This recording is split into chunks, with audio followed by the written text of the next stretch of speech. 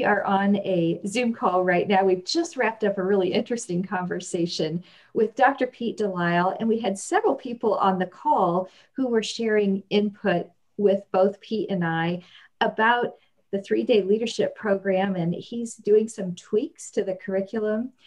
A couple of our participants have stayed with us on the call today to help us as we do this little recording, to invite you to participate on Tuesday. We're going to do 2 more of these calls, one at 8:30 in the morning, one at 8:30 in the evening, both of them in Eastern time zone.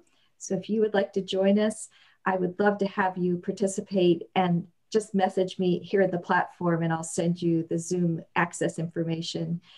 Pete, would you say a hello to everybody, please? Happy to. Hello, everybody, and a special thanks to Patrick and Michael for spending time with us today, giving us their perspective from being past participants in the program, and kind of a future focus as well as to how we can actually use the constraints that we have now, perhaps as a way of building the kinds of relationships that we've been able to build in the past.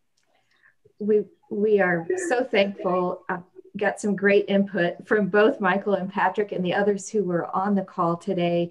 We'll be able to incorporate that into what we're planning, and we'll be delivering the program both virtually and then also an in the classroom program for later in the fall. So this input and feedback is going to be going into both of those editions of the program. So we're going to sign off and hope that you can join us Tuesday if you'd like to be a part of the conversation.